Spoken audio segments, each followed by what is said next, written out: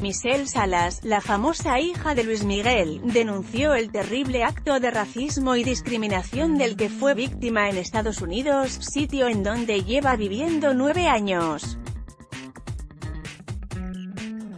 La joven compartió a través de sus historias de Instagram, un video para señalar a detalle cómo la corrieron de un lujoso restaurante por hablar español.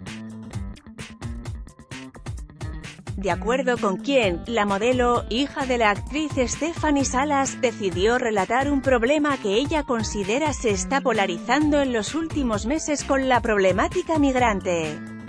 En la grabación Salas narró cómo acudió a cenar a un restaurante y una mujer se le acercó para pedirle que no hablara español.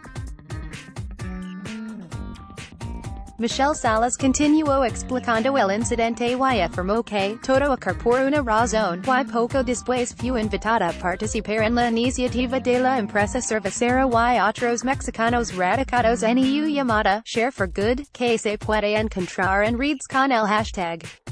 Los mexicanos son buenos, son leales, son trabajadores. Por favor, ayuden, finaliza Michelle.